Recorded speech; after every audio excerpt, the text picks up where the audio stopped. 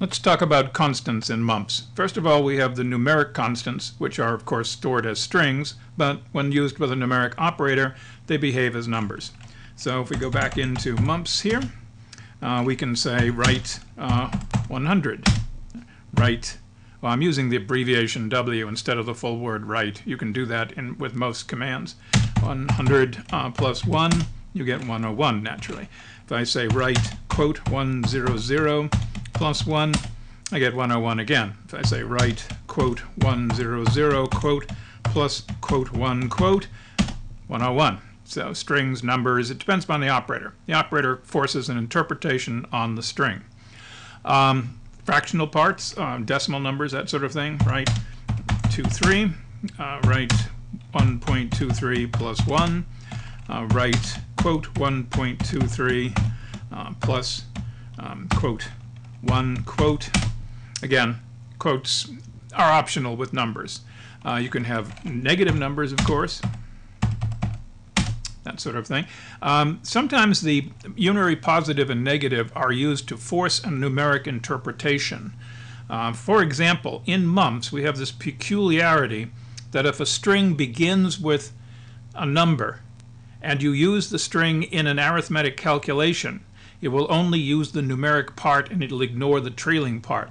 So if I have set x equal to quote 123 Elm Street, okay, that's obviously a string, and it writes out perfectly nicely.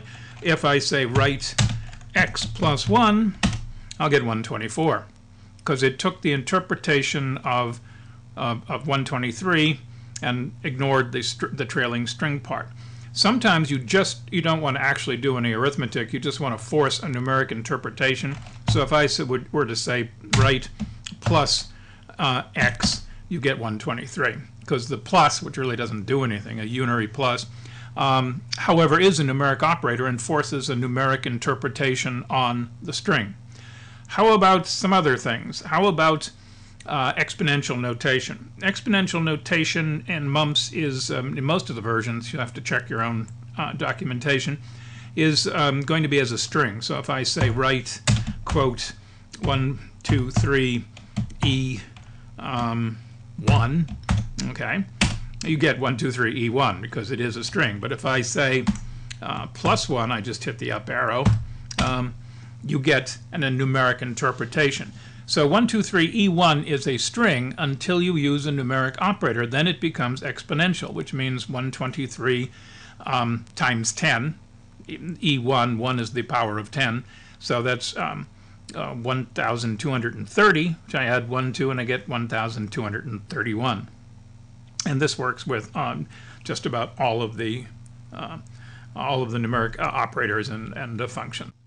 Let's talk about truth values in Mumps.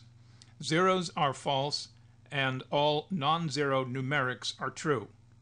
Character strings, if they don't begin with a number, are all false. So if I have an if statement and I have a number, such as 1, 2, 3, this if statement will write because 1, 2, 3 is true.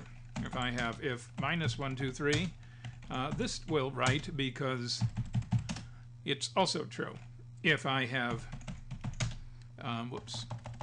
if 0, this will not write because 0 is false.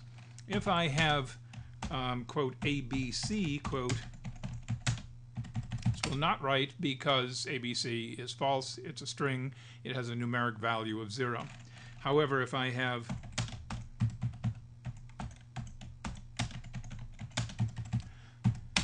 that is true because the leading part of the string is numeric and it's true.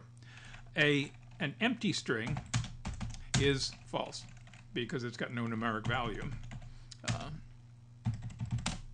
Also, if I use arithmetic with empty strings, the empty string evaluates to 0, as you can see.